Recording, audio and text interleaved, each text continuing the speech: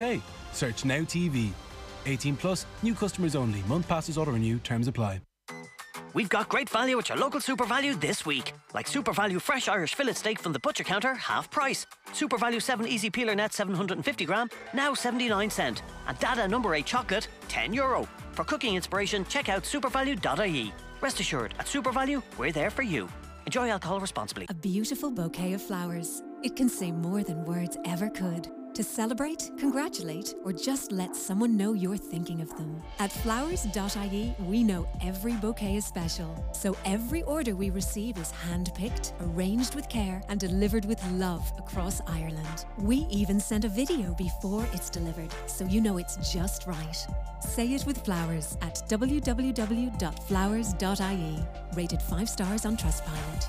Harvey Norman is here to help, with all stores now open for home appliances and essential technology, like Office 365, ideal for any home office solution, and now called Microsoft 365. New name, new features, same price. Designed to help you achieve more, with innovative office apps, intelligent cloud services, and world-class security. So organize your week better, or bring your ideas to life with Microsoft 365. Shop online today, or safely in store today at Harvey Norman, your technology specialists. Go! Football on Off the Ball with Paddy Power, the greatest football partnership since Shearer and Owen. All right, welcome back. It is Thursdays Off the Ball. Nathan with you, and as always at this time on a Thursday, we're joined by John Giles. Evening, John. Evening, Nathan. And once again, we're picking an all-time 11. We had a brilliant reaction to your all-time 11 last week, which was a rest of the world selection of players you've played against, which was a quite remarkable lineup, a who's who of football of a 40, 50-year period. And, people love listening to it. Yeah. A lot of people as well wondering... I enjoyed it too, going back to the old times, Nathan. Good bit of fun as well. A lot of people wondering just how good a night out that night in Argentina was. Well, I tried to describe it last week. I still can't get over it, Nathan, because when you're playing in a match like that, and you know you're up against it, it could have been anything, it could have been a cricket score, to get away with it... that was the great result. It wasn't that we won. I mean, it was the relief. I played another match where we won matches, which was a great result. But this, I certainly had the most relief. Yeah, that's fair enough. After match on that particular result. Yeah, that's fair enough. So we're going to continue with this series of best 11s, and tonight we're going to talk England, going all the way back to 1960. So this will include their World Cup winning side, and they've had many, many great players down through the years. So looking at the shortlist you've put together, John, it's a pretty difficult selection you've got ahead of you. It is, Nathan. I mean, I suppose that's what makes it a bit of fun. I mean, all I'll say again, as I say, when we're at the start of these particular picking the teams, is that there will be a lot of players, obviously, that people won't agree with, but also that I haven't picked any of the recent players because their careers are not finished, like Harry Kane, for example. So, again, in 5 years' time or 6 years' time, when these lads have finished their career, like the ones I picked tonight, they could well come into the picture. So that's all I'm saying to the listeners, that I haven't picked the modern-day players because their careers are not finished.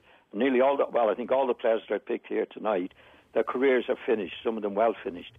So that's just to explain that, Nathan.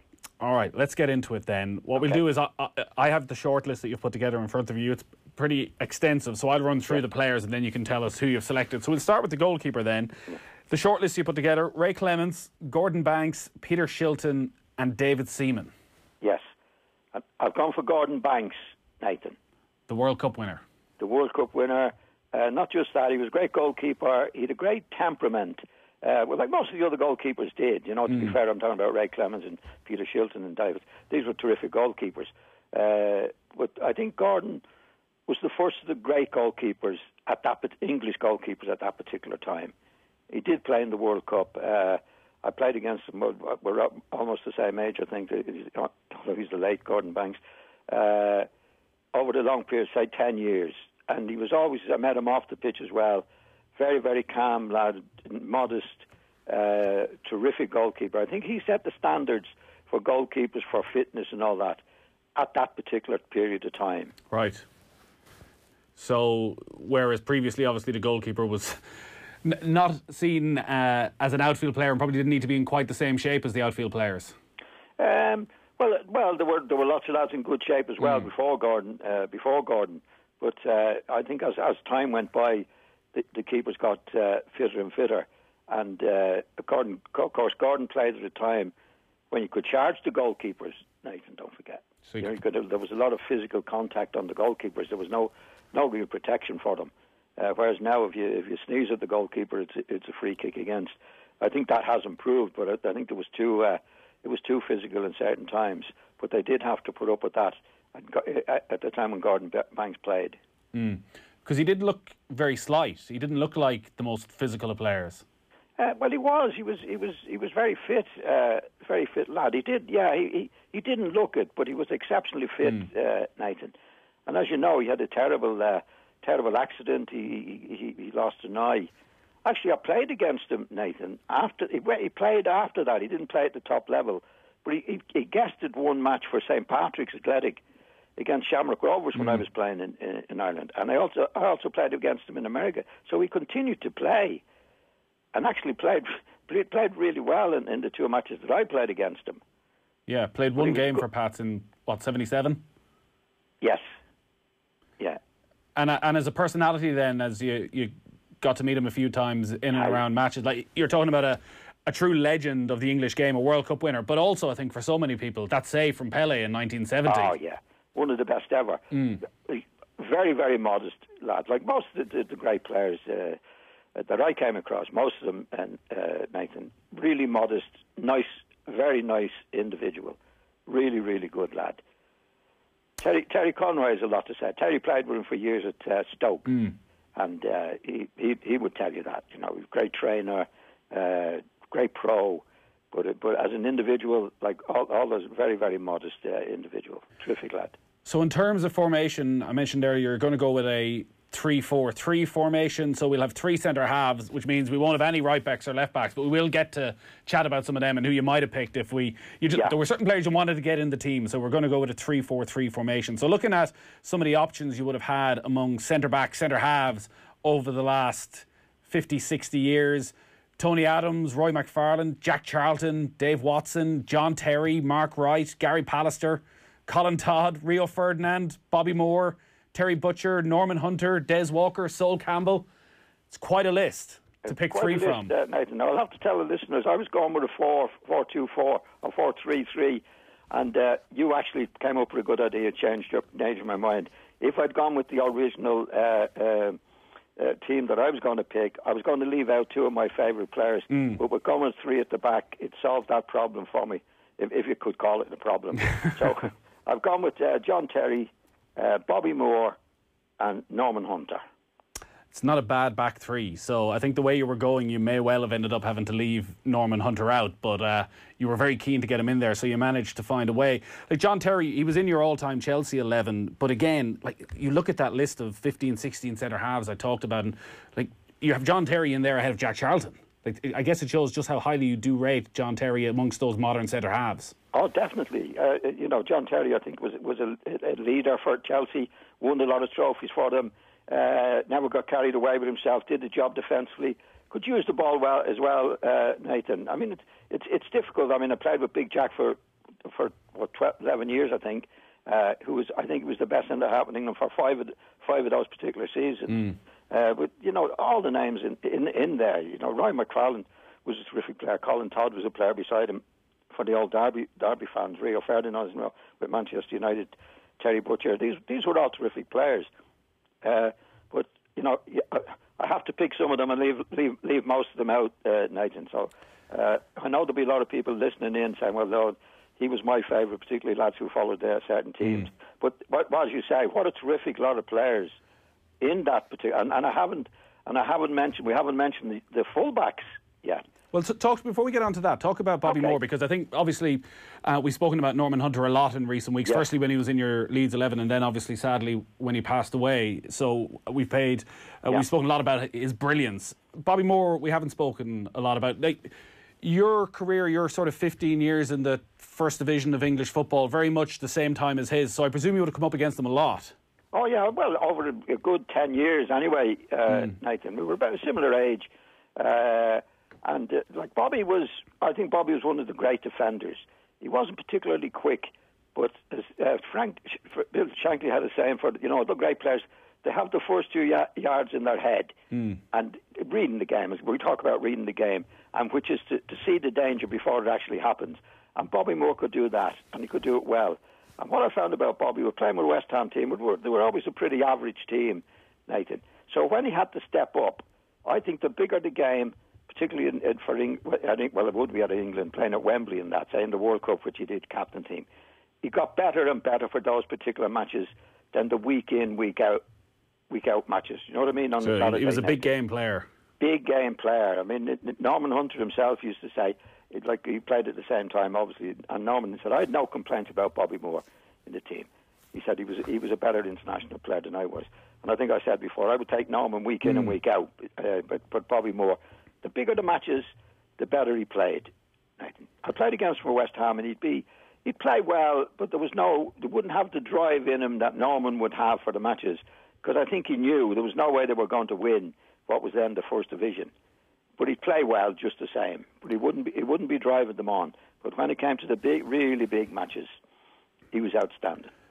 Great management then by Alf Ramsey, considering how I think he described him as the heartbeat of his team, that even if it wasn't a week in, week out performance, that he was able to spot that come the big day that Bobby Moore would be the man you would want leading your side. Oh yeah, well, I think everybody knew that from day one when he got into the team at West Ham. Was it obvious when you'd play against him that he was this giant leader?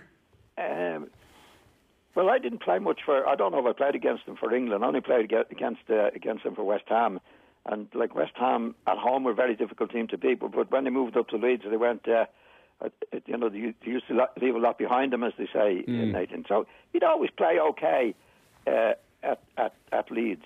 But in the times that, let me say 10 years, I don't remember them ever beating Leeds at Leeds. But he'd play okay.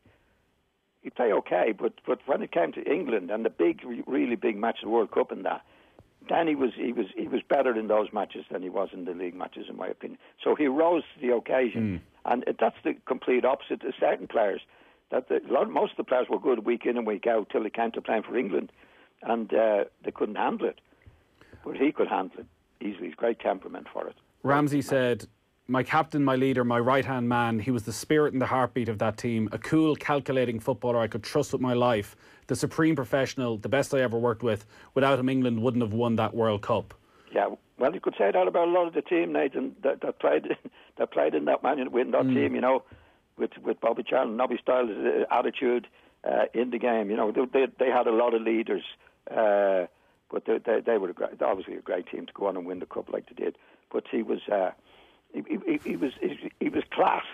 You know, I describe Bobby Moore as class. You know, his control of the ball was good. His distribution was good. He never panicked. He was in the right position at the right time. So he was one of the great defenders. Was he Beckenbauer-esque? Would he get on the ball? Like, could he have stepped into midfield? No, he wasn't quick, Nathan. Right. No, Beckenbauer was like lightning. Beckenbauer would get in the middle of the pitch, and if you got too tight, he went past him. Bobby wouldn't get into those positions. He'd be too clever to get into a position where he'd be in any danger. He wasn't a fast player. He was a defender who read it well, could come into it and give it easily. And he would give it easily, but could distribute the ball, long passes and that. He could do that with both feet. Your fullbacks then, well, there's no fullbacks in this team, but the shortlist you had is when you were considering putting them in, I know you want to give them a mention, and there's some great names in there. Like at right back, you'd Phil Neal, Chris Lawler, George Cohn, Paul Madeley, Phil Anderson, Paul Reaney. Left back, the likes of Ashley Cole, Terry Cooper, Ray Wilson, Kenny Sampson, Stuart Pearce. And I know at one stage you were thinking Brian Robson played at left back for you. If you were to go for two, if you were forced into a 4-4-2, out of those, who are the best right back and left backs for England? Well, I would have Paul Madeley at right back. Yeah. And Stuart Pearce at left back. Right. Psycho. That was his name, wasn't it? Yeah, that was the nickname, yeah. But he could play. He could get stuck in. There's no doubt about that. He could play. He was a great leader for Notts Forest. But he could play as well. And of course, Paul Madeley, Paul was just one of the greats. He could play centre half. He could play midfield. He could play right back. I'd say right back was his best position. And I'm putting him ahead of Paul Reaney. If I ever made him, I'd get into trouble with him in that position. But Paul was great. Yeah, I was surprised Gary Neville didn't even make her shortlist. Well, no. Well, he's on my shortlist. Oh, is he? He's there. That's all right. Yeah. I gave it to you today. Maybe you didn't. No, I definitely put Gary Neville on it. I wouldn't put him in the same class as Paul Reaney or some of the other players, but he was a good player. He was a solid player for Manchester United and for England. So your back three then: Bobby Moore, John Terry and Norman Hunter. Let's get into the midfield then, a four-man midfield, and you've divided them up into little groups, so we'll go through the groups and you can tell us which one you've picked then. First up, you have a group with Nobby Stiles, Paul Gascoigne, Alan Ball, Paul Scholes, Colin Bell. Yeah, and I've gone for Paul Scholes in that group, right. Nathan. Like Gascoigne, well, you might have everybody asked about Gascoigne. I think Gascoigne was one of the most talented players out there, Nathan. But unfortunately, he didn't have the temperament to really do it. You saw how his career ends in the cup final. He was a very funny lad in that, with all the lads in that. I think he's a very popular lad.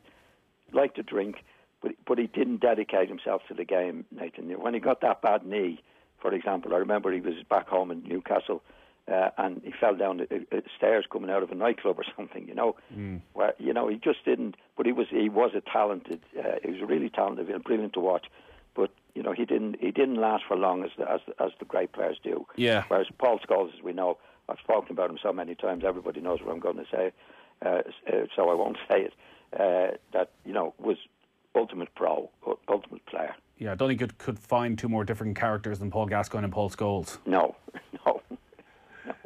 I'll tell you a tale about Gascoigne. Well, a quick one. I'll try and make it quick. Yeah. I don't think I've told it before. But I was at a do years ago where they had the 100 best players. I picked 100 best players, and it went on your initials.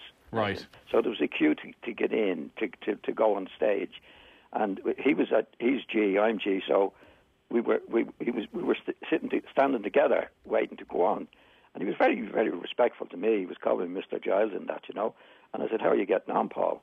I said, "Are you off the jar?" He said, "Yeah." He said, "Just have a few beers now and again." I said, "Well, you're not really off it then, Paul." He was quite good. But when we finished the night, and I was going up to bed, and at the lift, the lift came down. It was packed, crowd in it. Who was in the middle of it? Paul Gascoigne and all his pals, totally out of his head.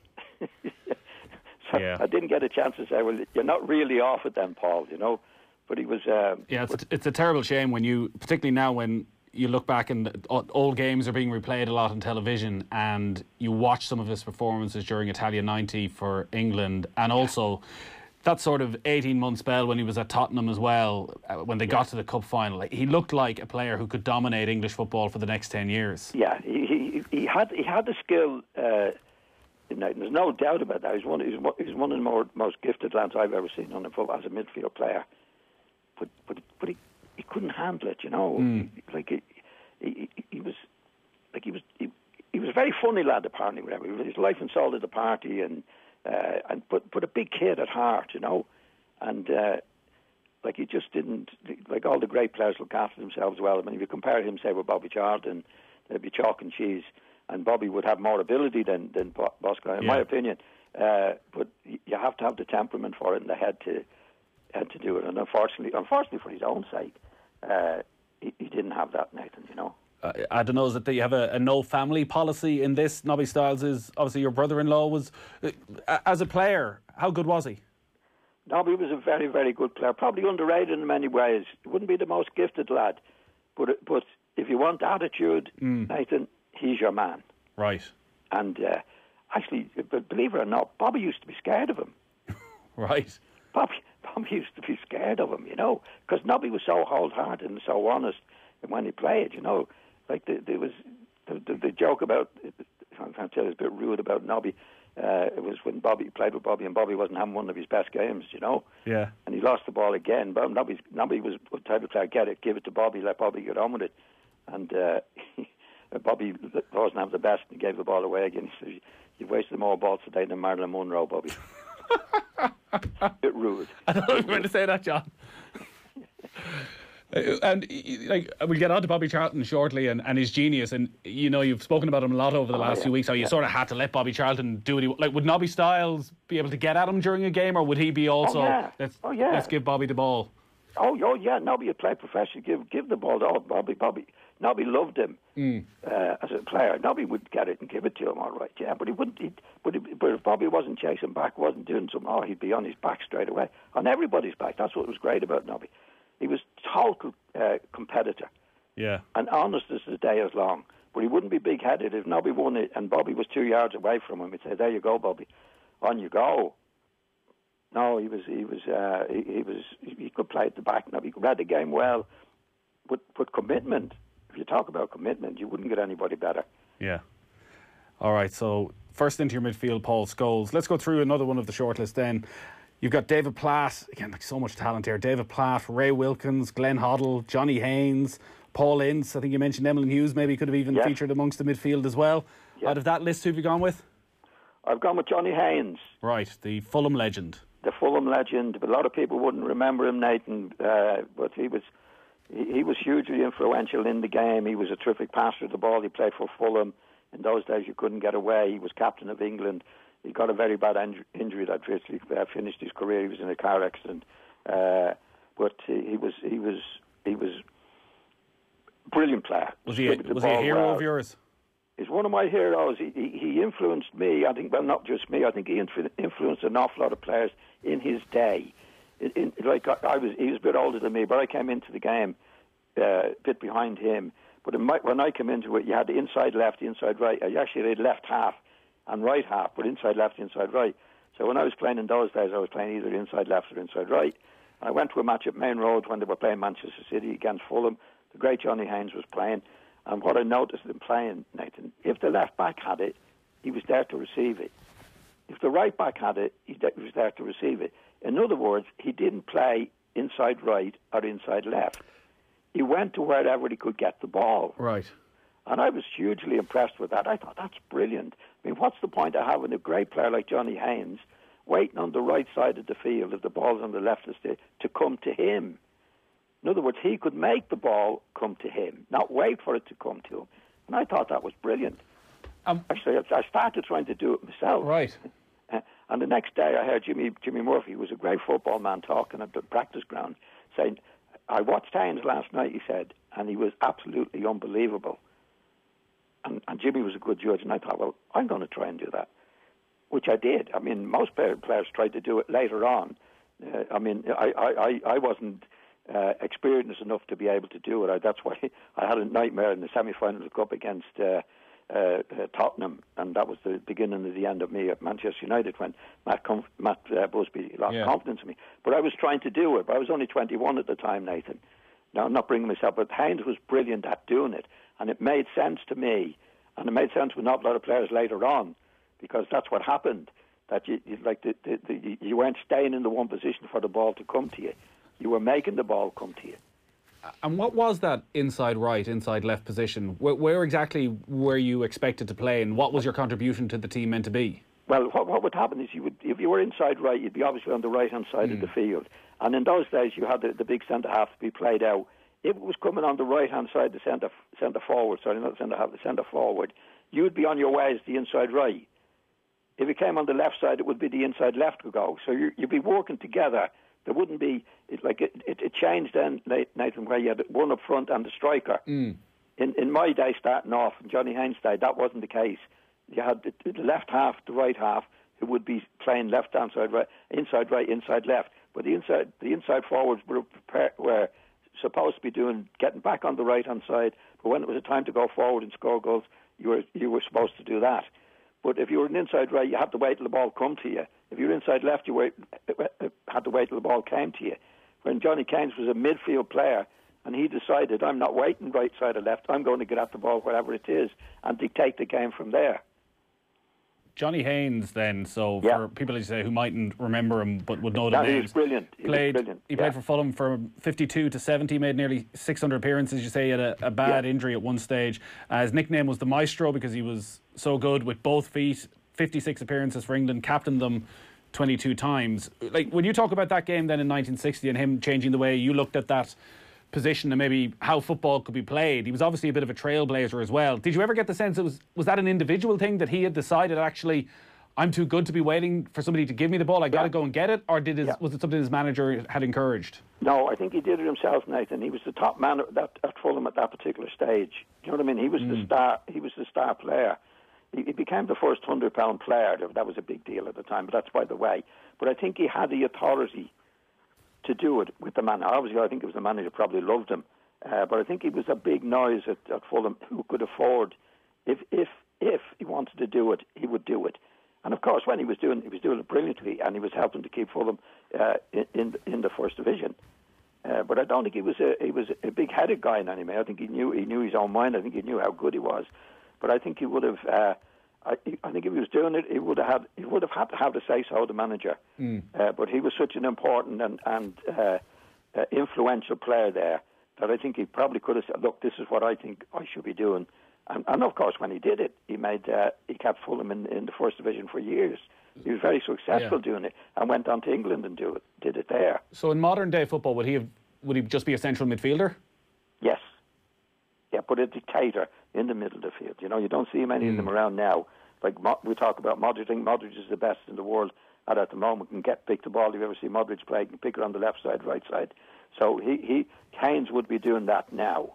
Or he did it then, but what Modric and Bobby Charlton did later on, he was doing it at that particular time. He was the first one I saw doing it anyway. All right, so Johnny Haynes is in your midfield alongside Paul Scholes. 2 more midfielders to select, 3 more forwards as well. John Giles, all-time England 11. We'll take a quick break though. Football on Off the Ball. With Paddy Power, the greatest football partnership since Juff and Heskey. On Alive and Kicking this weekend, how you can run a half marathon with thousands but on your own, why your midlife is your heyday, and where are we on a vaccine and why the wait is so important. Alive and Kicking with Claire McKenna. This Sunday from 9 a.m. on News Talk. Harvey Norman is here to help, with all stores now open for home appliances and essential technology, like Office 365, ideal for any home office solution, and now called Microsoft 365. New name, new features, same price. Designed to help you achieve more, with innovative office apps, intelligent cloud services, and world-class security. So organize your week better, or bring your ideas to life with Microsoft 365. Shop online today, or safely in store today, at Harvey Norman, your technology specialists. Shopping. It's a bit different these days. Here are some handy hints from Dunnes Stores to help customers shop quicker and safer. Make a list before you go shopping so you can move quicker through the store and avoid browsing. If you are shopping for others, please ask us for help. To avoid queues, shop throughout the day and into the evening. We restock our shelves often, so no need to only shop early. Last but not least, always keep 2 metres between yourself and other shoppers. Dunnes Stores, always here for our customers. At VHI, we're adapting to how we can be there when you need us, with a team of health and well-being experts you can access from home. Introducing Health Team Online and our new Health Squad. Health Team Online offers you access to a range of medical specialists who can give you one-to-one advice and treatment. And our Health Squad experts will provide you with a free lifestyle program, covering everything from fitness to nutrition, sleep to financial matters, day-to-day well-being, all from your home. Health Team Online and Health Squad from VHI. When you need us, we're there. Terms and conditions apply. VHI Healthcare DAC, trading as VHI Healthcare, is regulated by the Central Bank of Ireland and is tied to VHI Insurance Stack for health insurance in Ireland. Home. Suale. We're at home a lot these days, but we can still explore with the TG Cahir Player. Explore the home of Irish content. Home to award-winning documentaries, home to critically acclaimed series, home to culture, trad music and sport. Explore Ireland from the comfort of your home. Explore the TG Cahir Player app. Now available to download for free. Gachaid. Worldwide. TG Cahir. Sunna Suala. From true crime believers to science and business achievers, sports, arts and comedy to the latest entertainment wannabe. Get political, get healthy, get educated. Get all your favourite podcasts on Go Loud. Download the Go Loud app now or add us on your smart speaker. Go Loud. Podcasts, radio and music to your ears. Football on Off the Ball. With Paddy Power, the greatest football partnership since Shearer and Owen. You're welcome back. John Giles is picking his all-time England 11 this evening. So far we have Gordon Banks in goals, a back three of three centre-halves of John Terry, Bobby Moore and Norman Hunter. It's a four-man midfield. We've picked two of them so far, Paul Scholes and Johnny Haynes. And John, we'll continue through this with another one of your midfield shortlists. Again, well, I think probably a straightforward decision, but some of the players missing out. Incredible talent. Steven Gerrard, Chris Waddle, Frank Lampard, Bobby Charlton, Trevor Booking, Ian Callaghan. Who are you going with? Oh, anybody's ever heard me speak now with your name, it has to be Bobby Charlton. Poor old Steven Gerrard. Once he knew he was in that shortlist, he knew he wasn't getting selected. No. Well, I'll talk about Gerrard, I think, and Lampard were two terrific players, Nathan. But I never regarded them as midfield players. I thought they were strikers, both of them, coming from midfield. Absolutely brilliant at what they did, but they wouldn't dictate a game. Because there's an old saying in football, you have to have a beginning to have to get the end. Like they were always known, they were great at getting at the end of things, but they weren't good at initiating it. And I think that's why when they played for England, Lampard, and they weren't successful, because you have to have a beginning to have an end, and they couldn't get the beginning between them. They could get the end, but if you don't have a beginning, again, I'm repeating myself, you don't have an end. So they were hugely valuable players at club level, where they scored spectacular goals. They were absolutely unbelievable between the two of them. But I never really regarded them as midfield players in the Scholes way or the Bobby Charlton way or the Johnny Haynes way. So Bobby Charlton did that and scored goals. Well, that's what I was going to ask, because you look at Bobby Charlton's goal-scoring record, so almost 250 goals for Manchester United, and obviously for decades he was England's all-time scorer with 49 goals. So if you hadn't seen much of Bobby Charlton, you would assume he was almost a Gerrard Lampard type player, that he was always making those bursting runs from midfield. Yeah. No, Bobby could just do it on his own then. He's the best player I ever played with, or the best player I ever played against. Wasn't the most enjoyable player to play with now, I must say. Because Bobby he wasn't a great thinker in the game, in my opinion.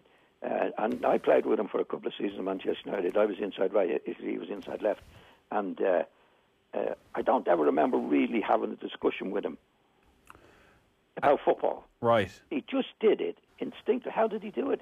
I don't know how he did it. Well, I do. He was blessed in that he was quick, he had great control, he had a great shot in both feet and have a goal from goals from 40 yards out with either foot.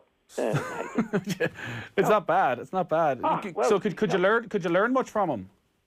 I never really spoke to him about football, Nathan. Never. And I think he was a lad that played instinctively, totally instinctively. And I don't mean to be disrespectful to him. I don't think he had a great knowledge of the game. Yeah. Like when I played with him, first of all, again, when it was the old inside right, I was inside right, Bobby was inside left. And when I was at Old Trafford first, you were told, when it passes on, let it go simple, let it go quick. Now, I was in a position playing with Bobby, and a good position, and it should have gone, in my opinion, simple and quick. But 9 times out of 10, you wouldn't get it, right? But just when you're about to say, for sake, Bobby, he's gone past 3 or 4 players on his own, Nathan. Yeah. And threatened to go for 40 or 50. In other words, he could do it. He did. Like when I played with Bremner, for example, at least, we needed each other to pass it to each other to go up around the box. Bobby didn't need anybody. He just did it on his own. He could dribble, he was quick, he was shot in both feet. But I never really spoke to him about the game. Yeah. Your last midfielder then, your shortlist was David Beckham, John Barnes, Brian Robson, Martin Peters, George Eastham. Who have you gone with? I've gone with Brian Robson. I know you were desperate to get him in the team. Yeah, one way Brian or another. Robson was terrific. I played with him at West Brom when he was only a young fella coming into the team. I thought his attitude was terrific on the pitch, and winning the ball which was one of his great things. That sounds very simple. The only thing he could see was the ball when he was challenging for it. Do you know what I mean? No matter what people threw their leg over or did this or throw a dummy on, he could just see the ball. I think he was the best ball winner I ever played with. And actually, I think his best position actually was in the middle of the back four. I think he could have played there in his sleep. Right. But for winning the ball, like when I was at West Brom, we played in one match. I think we were playing Ipswich. We were going for the title, the top team. I think we beat them 4-0 at West Brom. And he scored 3 of the goals. He could score goals from midfield, Nathan, and win the ball brilliantly. He was a terrific player, a really terrific player. Brave. He never saw any danger. That's why he got so many injuries in many ways. Like the ball in the air, and he could only see the ball. When people were dribbling the ball, he could only see the ball, and he was a great winner of the ball. You'd have him in your side anytime. Him and Roy Keane in that particular role. Yeah. Brilliant. Absolutely brilliant. Great attitude. We better move on to your front three then before we run out of time. So again, you have three short lists. First up, Jeff Hurst, Roger Hunt, Trevor Francis, Wayne Rooney, Robbie Fowler and Mick Jones. Who have you gone for? I've gone for Wayne Rooney. Jeff Hurst doesn't make it in. Was Jeff Hurst a great striker? Well, he was very good. I don't think he was a great striker. I think he was a terrific club player, and he definitely got a break, which he made the most of in the World Cup. Well, that's what I was thinking. Like, you've Roger Hunt on that list. At that time, Roger Hunt and Jimmy Greaves, I'd imagine, were probably the two-star strikers, yes. Yeah. Jeff Hurst is the one who lives on in legend. Yeah, well, he did well. I mean, he got into the World Cup team and scored goals. I felt sorry for Jimmy Greaves in many ways because Jimmy Greaves had a bit of an injury at the time. But England in the first couple of matches didn't play well. And when the team wasn't playing well, Jimmy could appear to be out of it, which he was. But he was only out of it for 2 or 3 matches in a 10-year spell. He was back in the team again. But to be fair to Jeff Hurst, he took his chance. He was a very, very good player. Very good player. He wouldn't be in the same class overall as Jimmy Greaves, in my opinion, Nathan. But to be fair to him, he scored the goals in the World Cup when he came on. He was a very, very good club player for West Ham. Actually, when I saw Jeff Hurst playing first, was in a tournament in Switzerland, a youth tournament, and he played left half. Right. Yeah, and he was converted and made a good job of it. He wasn't quick, Jeff, but his positional sense was good. He held the ball up well, scored his fair share of goals. But definitely got a good break and made the most for it in the World Cup in '66, where Greaves got injured and missed 4 or 5 matches in the space of 10 years. He was totally unlucky. But Jeff made the most of it. So Wayne Rooney is in. I think we've spoken about him a bit when he didn't make the Manchester United 11, funnily enough, but he is in this 11. Your second shortlist then is Gary Lineker, Peter Beardsley, Kevin Keegan, Franny Lee, Peter Osgood and Terry Payne. Yeah. I've gone for Kevin Keegan. Right, ahead of Lineker. Yes, ahead of most people. Okay. I think Keegan was a great player. And I don't use the word great easily, Nathan. When he came from... He transformed Liverpool. Liverpool from 1966 didn't win another trophy until 1973. They bought Kevin Keegan from Scunthorpe, I think, and everybody looked at him for 35 grand. And that was at the end of the 71 season, and he got in the team then. And he was a star by Christmas of '72, Nathan. He was unbelievable. He transformed Liverpool. He got Liverpool back. Liverpool didn't win a trophy for 6 seasons. He was a major force in getting Liverpool back into winning ways. And what was it? What was it he did that got them back? Well, he was quick, he was brave, and he had unbelievable confidence in himself, Nathan. Like, far more confidence above his ability. Okay. Honest as cocky? Sorry? Was he cocky? Arrogant? No, he wasn't cocky. No, I think he was quite a modest lad in many ways. He just had his confidence on the pitch to do what, and honest as the day is long.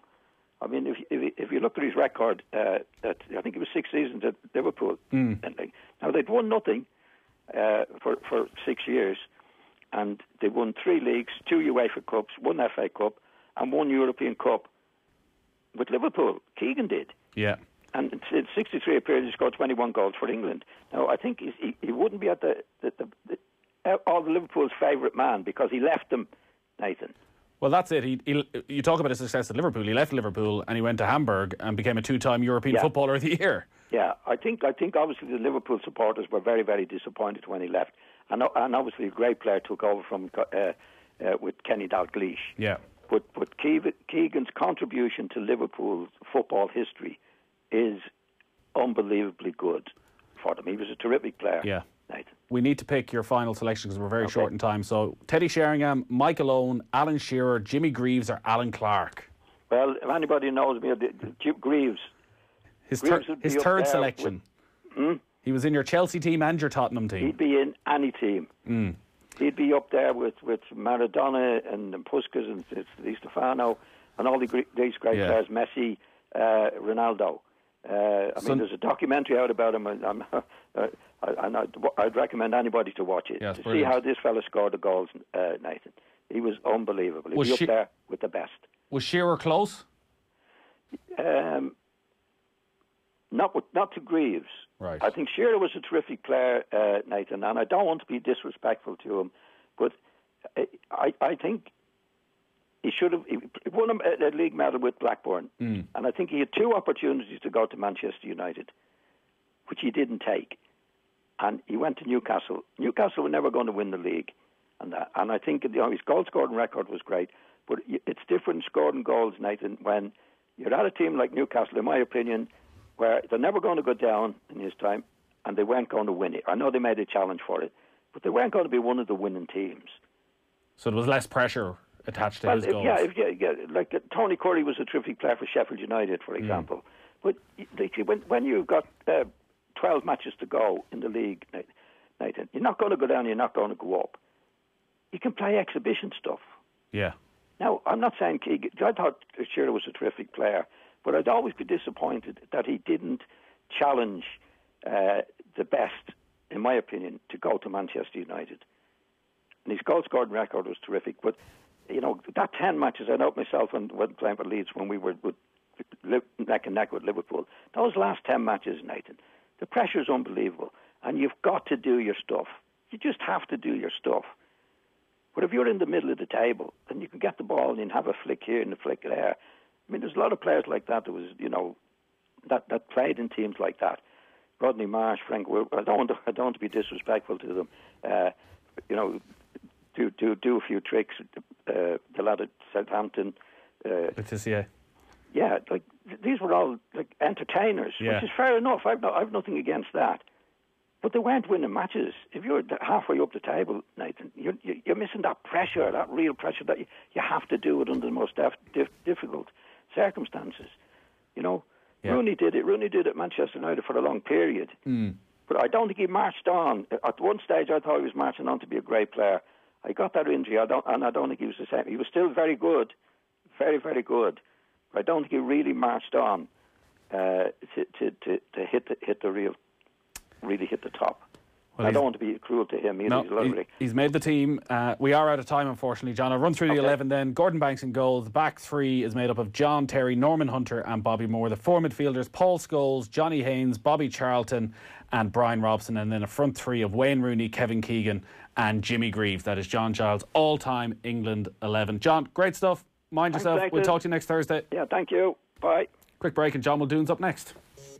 Football on Off the Ball. With Paddy Power, the greatest football partnership since Jeff and Heskey. News Talk is now available on your smart speaker. Alexa, play News Talk.